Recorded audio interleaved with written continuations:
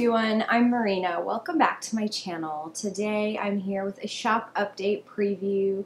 The shop update will be this Friday, July 3rd at 8 p.m. Eastern Time at pineappleyarn.com. I will have 2 speckled fade sets, 3 new colorways, and a variety of fiber. So let's get started.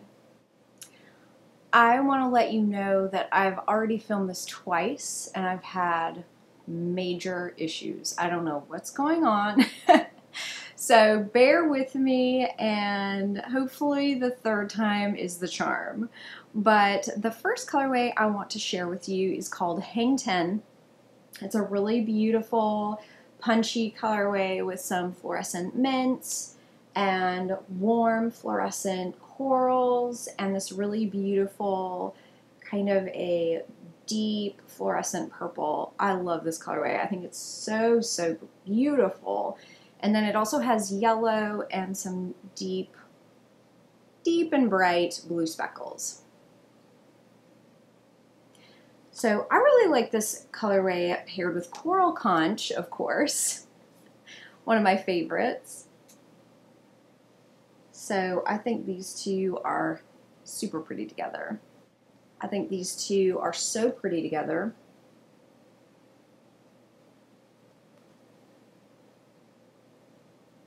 And I also like it with Profound. So those 3 colorways together I think are so pretty. These 2 tonals are available in the shop right now. And Hang 10 will be available on Friday. I will also have it on my Nani Mohair silk base. So I think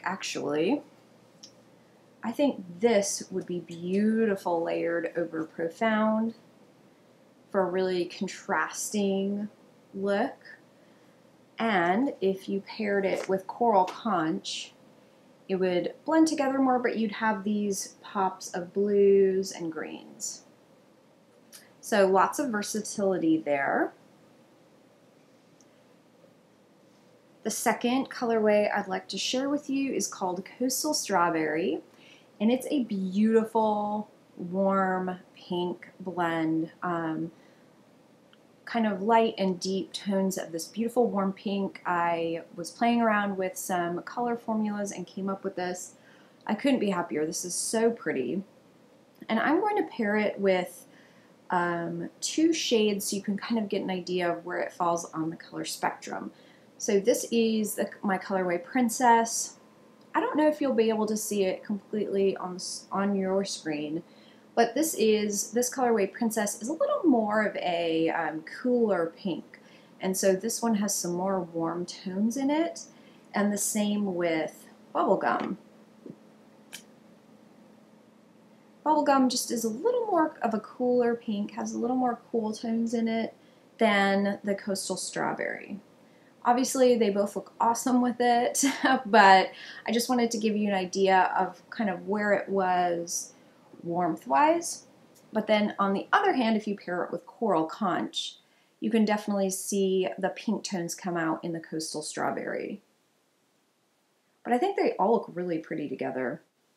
So I jumped up real quick to grab Glowworm, but I think Glowworm and Coastal Strawberry are so pretty together. That contrast is really gorgeous, and then when you pair this soft neon green with the Coastal Strawberry, it really makes the speckles in the Coastal Strawberry pop. It's so pretty together. And another thing I want to share with you, I will have all 3 of these new colorways on my Nani Mohair silk base. So 4 bases in total. These new colorways will be dyed on. But this is the Nani Mohair silk. How pretty would this be with the underglow of the Glowworm? Oh my goodness, this is gorgeous. So that is Coastal Strawberry. And then the final colorway that I have for you today is called Hazy Sunrise, and this is a kind of a collection of really pretty clear paler colors. A lot of times when you see pale colors, they have gray undertones or maybe like tan or brown undertones. This one does not. This is very, very clear. These are very clear colors. So I hope it comes out on screen, but like this pale yellow is incredibly clear. Pale peach, pale lavender, they're all so pretty together. And I was really inspired, if one can be inspired by this. I was very inspired by the Saharan dust plume that came over the, I guess, mostly southeastern part of the US this past week. I went to the beach this weekend and it was incredible. The atmosphere, just the change in the ocean looked different. I mean, everything looked so different. It was really incredible. So that's why I dyed this. And I love this paired with pale peach. I think these two really suit each other so well. And then I have pearl as well, which is a really pretty pale, neutral gray. I think those two look really pretty together. I think they would also look really good paired with the Noe base. So the Noe layered with the pale peach or the pearl, those would look awesome.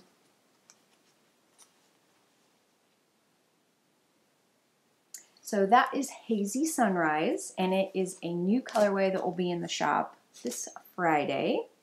So those three colorways, those are all new colorways that will be in the shop. And I'm going to go ahead and show you these speckled fade sets now. The first one is Pink Champagne, and it is a gorgeous, gorgeous 50-gram set. And so there are 6 50-gram skeins in the set for a total of 300 grams. And it begins with some really kind of soft, clear neon pinks, fading into pale peaches, and then finally into some warm caramel here at the end. And of course, they are all speckled, one of my favorites. And I just love this fade. So this amount of yarn, this equals about 3 skeins of yarn. And I use the same amount, not the same, exact same fade set, but a very similar, same amount, same weight of a fade set for my dotted raised shawl. And I've been talking about that the last few podcasts. I will be showing it on my next podcast. That will be episode 77. So keep an eye out for that. But this is Pink Champagne. It just has really pretty spring feels. It's a very feminine feel. Love this so much. My next speckled fade set is called Fuchsia Sunset. And this one has all the autumn feels, I think. It starts out with some really beautiful fuchsias, fading into some spice colors. And then at the very end, you still have a little bit of the spice, but in a faded shade. And so it kind of goes from light to really saturated back to light, which I think is a really fun way to do a fade. So not only do you have the color fades, but you have kind of a, you know, the tones are fading, the saturation is fading. I love this paired with Pink Hibiscus. I think this is such a pretty tonal for these colors. And I thought too, you know, if you are a knitter about the same speed as me, where these big projects take a while, this would be so fun to pick up, knit a project, knit a sweater, knit a beautiful shawl, and you would have this in time for fall. And that would be so fun to have a new fall garment or accessory. I know for me, I always want a sweater, a new sweater, maybe October, November, you know, when it really starts to get cool around here. And it takes me a while to knit. And so by the time I have the idea in November, you know, it's maybe January or February, which is fine. It's still cold, but yeah, it's always really fun to have that new autumn sweater. And if you, this is 300 grams, and so you could add a skein or several skeins depending on the size sweater you're knitting. You could add that to this and just make like a really fun, striped sweater, or pick up a couple of these packs and do a fade. So this is Fuchsia Sunset. All right, let's hop into some fiber now. I have 2 custom blends that I want to share with you. I ordered these several months ago, so I've had these kind of, well, it took quite a while to receive, but then also I've had them for a while, so I'm finally dyeing on my custom blends, and these are custom for pineapple yarn. No one else will have these, so they're really special, and I'm so excited to share them with you.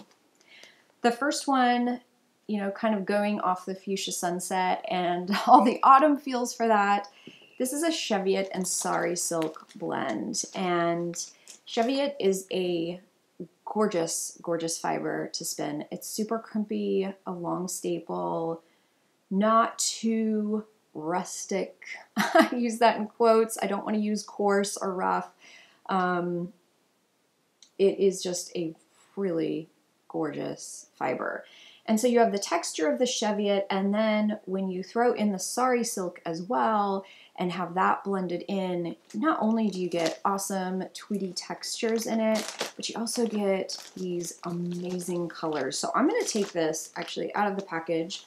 I package all of my fiber loosely because then it's not compressed into a braid. I personally love storing my fiber that way. I'm going to show you a close-up. So as you can see, all those textures are just gorgeous. This was so much fun to spin. I saved a fiber. I saved about 100 grams of this fiber. This is called Summer Fun. I should mention that. So in addition to the Cheviot and the, you know, the Rainbow Sari Silk, I applied dye over this and dyed it. So you get just an awesome texture, color experience. This was so, so fun. And I'll tell you, I had the best time spinning this. It ended up being a gorgeous skein. I did show it on my last podcast, episode 76, so check it out if you're interested. But this is Summer Fun on my Cheviot and Rainbow Sari Silk blend. The next custom blend that I have to share with you today, I actually dyed up all 3 of my new colorways that I will be featuring this week in the shop update. And so this fiber is gorgeous. Like, it's totally different from the Cheviot and Sari Silk. It has a very fine texture, and I absolutely love it. So here it is dyed up on the Coastal Strawberry colorway, and the fiber is a blend of Merino, Baby Alpaca, and Holo Glitter. So it is very ethereal, it's very airy, it is absolutely gorgeous.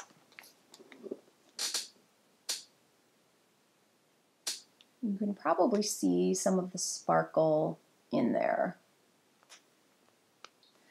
One thing I love about the amount of glitter or sparkle that I had blended into this fiber is it isn't overpowering. So don't get me wrong, I am a sparkle fan, but a lot of times when you are spinning and you have too much in your blend, kind of turns into just a little coarser, maybe a little ropey. I don't really like it. I don't like the resulting texture. And so I feel like this is a perfect amount of glitter for this fiber. And then of course, Merino is Merino. It's gorgeous. We all love it. And Baby Alpaca just adds that kind of loftiness and softness to the blend. So this is that custom fiber dyed up in the colorway Coastal Strawberry. The next one is the same blend, the Merino Baby Alpaca and Holo Glitter on Hang 10, the Hang 10 colorway. So you have those gorgeous purples and greens, the warm kind of fluorescent corals. And even though this isn't a superwash fiber, it doesn't have any nylon in it, you still get, I felt like this dyed up really well. And I will show you a Superwash Merino nylon fiber here in a minute, but regardless, this still soaked up the dye, and just, I love the colors. I love the saturation of them. I think they turned out really well. So this is Hang 10. And then the final colorway on my custom blended fiber is called Hazy Sunrise. And this is very pale. You've got these gorgeous clear pale peaches and yellows, and kind of that blue lavender is gorgeous. This would be absolutely beautiful. And I feel out of all the colorways I just showed you, this one looks, the soft colors really suit this fiber. They really go together well. So that is Hazy Sunrise. All right, I have 2 more colorways to share with you. These are both end of the day colorways on fiber, and the end of the day line is where I use up all of my excess dye from the previous dye sessions. Instead of just pouring them down the drain, I don't really like that, and I love how the end of the day colorways always turn out. So this is end of the day number 48, and now this is on a Superwash Merino nylon. You can see how incredibly saturated and crisp the colors are because of the Superwash fiber, and I think the nylon just kind of adds to that as well. I love dyeing on Superwash Merino nylon. As a dyer, especially someone who loves the neons and loves the bolds and brights, this is very satisfying to dye on. Not that I don't like, because I love like a good Cheviot or a Polworth. I love those fibers, but you are not going to get the really crisp lines like you would here. So I will have several of these in the shop. End of the day, number 48 on Superwash Merino nylon. My final colorway is end of the day number 49, and it is on a BFL. And as you can see, this is not a superwash, and so you get some really pretty colors, some really pretty saturated colors, but they don't have the crisp lines like you would on the Superwash Merino nylon, which is fine because BFL is super fun to spin with. It is just an awesome fiber. I love it. So I actually will only have one of these available. End of the day, number 49 on BFL. So that is it for this week. Such a fun update. I really hope you'll join me. Yeah, I will continue the next few weeks to dye quite a bit of fiber. I actually updated a lot of my dyeing equipment, so I can dye a lot more than I was, just a higher capacity. I love how the fiber is turning out with it. I love how the yarn is turning out, and so I'm super happy with how things are progressing here in the studio, and it's just really exciting to see, yeah, to see everything progress. Before I go though, I almost forgot, I want to share with you the August club pre-orders. It is the beginning of July, so those July clubs are closing, and August is coming up, and they are available right now on the website. So the first club I want to share with you is the Glow Club, which is my yarn and candle club. It is a gorgeous beeswax and coconut oil candle. It is my own custom wax blend. I love pouring candles. I know, it's crazy, but I do love a good candle when I'm knitting. So I decided to carry candles in the shop as well. But it's just a gorgeous wax blend that I custom make myself. And this month's scent is going to be Fresh Peaches, which I'm super excited about. I thought it would be a really good August scent. You know, we just have such an abundant harvest, you know, in the months of like August, September, October. And South Carolina is actually one of the, or the highest producing peach states, which I think most people would probably think that's Georgia because it is the peach state, but it is South Carolina. So I decided to go with Fresh Peaches for my scent. And of course, it's going to be a gorgeous colorway. As you can tell from the mood board, it is going to be so much fun to dye. And so the Glow Club for this month will be Fresh Peaches. The next club is my Low Country Club, which is my club dedicated to the culture of the South. And I'm telling you, this food, I had to make it this food because I am craving it so badly. And so I decided, why not make it the colorway, get it out of my system? But this month it's going to be shrimp and grits, which is the Southern classic food. So delicious. And it will have all these colors in the mood board. Warm, a lot of warm colors. I think there are some different tones of the fishing boat photo that's also included in the mood board. It's going to be so much fun to dye, such a challenge, and I'm really looking forward to dyeing that up for you. So that will be shrimp and grits. The next colorway, the next club is going to be my Sun Club, which is my bold and bright neon club.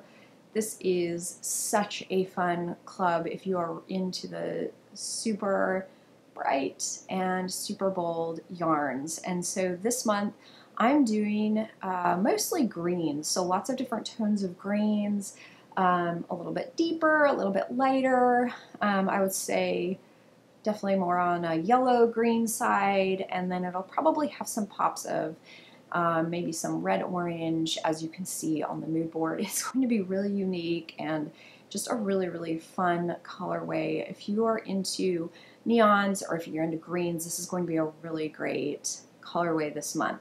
So that is my Sun Club. And then as I have had for the past several months, I still have my Vitamin C Advent Calendar for 2020. It is going to be decidedly non-holiday related. It's going to be totally beach themed, very bright, very bold, no neutrals in this club. So it is going to be just really, really fun. I have a total description on my website. I'll also link below. You can check that out. Yeah, it's such a fun club because I have lots of add-ons. So if you're really into this theme this year, you can add on the candle, you can add on a coordinating project bag, so many different exclusive colorways, so many different bases that it's on, so you can actually knit a garment out of this exclusive colorway that I'll be designing for the Advent Calendar. Yeah, there's a lot of different options. I love doing one theme and just really going all in with the calendar. And of course the calendar itself is so fun. I put a lot of extras in it just to make it a gift in and of itself. So when you receive it, if you wait until December 1st to open it up, it is awesome. It is really, really fun to open. And so I would recommend checking that out. It will be available until probably mid-September or whenever it sells out. Well, thanks so much for joining me today. Again, my update will be Friday, July 3rd at 8 p.m. Eastern Time at pineappleyarn.com. Please visit me on the website if you'd like to contact me, ask any questions. If you'd like to subscribe to my newsletter, I will have photos of all the products that I had here. I will have, names, pictures, a little bit of what's going on with me. So if you'd like to subscribe to the newsletter, that is always fun. I send it out every 2 weeks, so you won't get spammed with a ton of email. But I hope you have a really great weekend. I hope you join me at the update, and I will see you here next time. Bye.